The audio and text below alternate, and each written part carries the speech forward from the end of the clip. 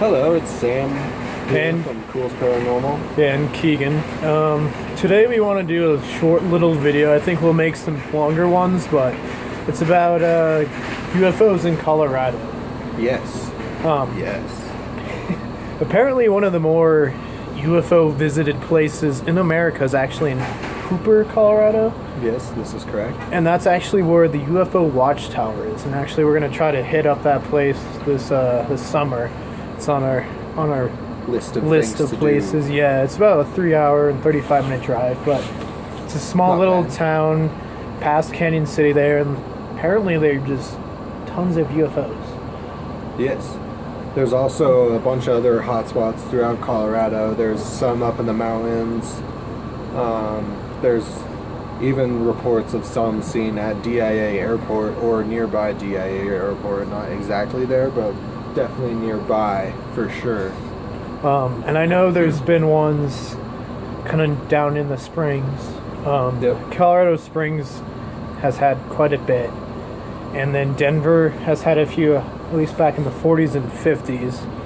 And then we still have sightings today. It's just, it's hard to see them just because a lot of people just aren't really looking for them or can't see them, essentially. And I know Third Bridge is another hot spot over in that area on the Kiowa Road there. Apparently is known for the UFOs and stuff like that. Have you ever seen a UFO in Colorado?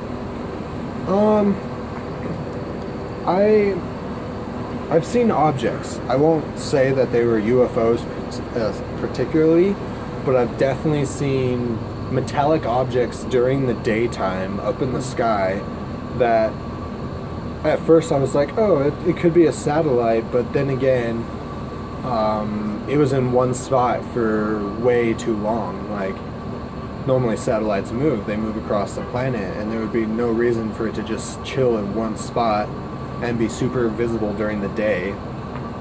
My cousin has seen a couple UFOs in Colorado. One was the one that happened back in, I think, 2013, 2014. There was a sighting of like 7 orange spherical objects that like Andrew, have you ever seen a UFO? I couldn't tell if it was a UFO or not. It could have been a satellite, which there are a lot of those out there. So true. So very true. But it did move back and forth, so Okay. That is very radical patterns. yeah, satellites just keep going Straight. But it went like that. Okay. It wasn't very fast, mind you, but Fast enough to not be a satellite. Interesting. I feel as though and that was in Aurora, Okay. That's Kind of near, yeah. just staring at the sky. yeah. Well, Third Bridge over there is one that's supposed to be UFO. Oh, really? Yeah. Interesting. Yes. Well, it's nice seeing you guys. Peace. Yeah.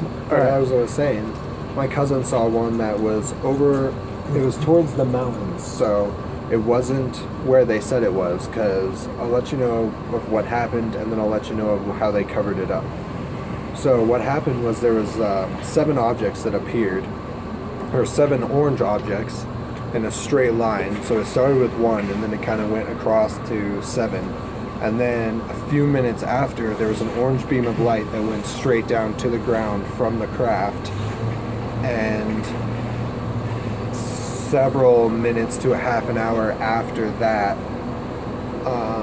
you saw the orange discs started to move like this, and then they vanished entirely.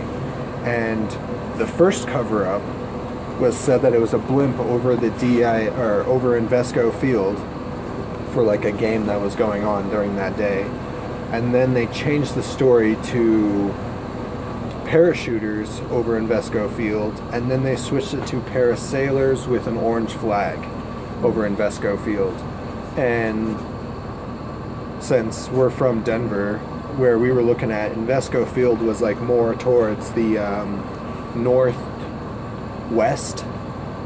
than where the object was seen, because this object was seen more southwest than northwest.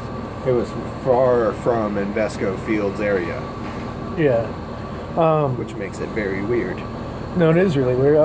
And people stopped. Like, my cousin watched a bunch of people stop on the highway and like get out of their cars to look at this object. So a lot of people saw it, and guaranteed the police station got many calls about it, just being like, hey, what is happening? Like, there's an orange beam of light. Something weird going on. There's something weird going on. And like most UFO sightings, there's always lots of calls to the police department, fire department, all of them. A lot of them are wondering if we're being attacked, usually by like another country. Yeah, no, it's more of like a panic of being attacked, but like there are those very few, but people that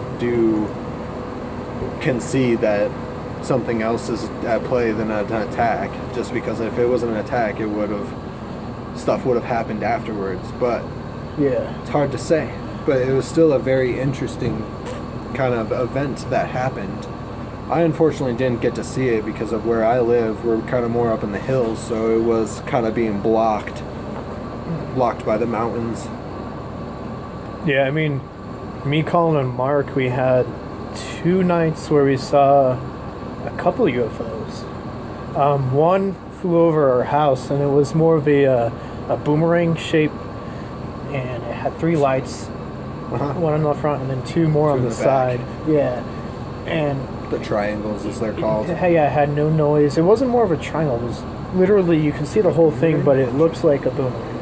Very weird. Like an actually Australian boomerang. Normally boomerangs have lots more lights to them. And the night before we saw that one, we actually noticed there was like an orb in the sky, a big red orb, and it was kind of pulsating, like it'd go like this and then get bigger and then go like this and get bigger. And it did that for a while, and you could see cars, because it looked like it was right above I-25. You could see cars slowing down, like looking up at it. Yeah, because Mark could see it in Wheat Ridge, which is far. Yeah, so to see it from Wheat Ridge from Castle Rock, that's almost an hour and a half drive up there. And then another night he recorded one where it was like an orb of light again, but this one didn't pulsate. It sat there, but then it would do this, like, and you could see sporadic movements. Yeah, and at first, like on the camera, you see him just focus on it, but he backs his camera off to focus on some of the night poles and stoplights and all that to show you, no, I'm not moving. This is actually what it's doing in the sky. Like, it looked like he was shaky. And besides those 2, I've actually seen ones on almost the same day. I think it's February or March when I've seen. I'd have to look at the pictures, but they're more of a triangle, and those ones have the ones, and they're, they just move. But yeah, so that's at least what we've seen. And there will be definitely more videos coming. We just gotta have more time. Yeah, like we said with me and Alan when we did that video before, with the holidays, it's just hard for us trying to do that and do this. But now that the holidays are over, we're going to start trying to do this at least once a week and give you guys some good videos. But until next time. Until next time, have a wonderful day.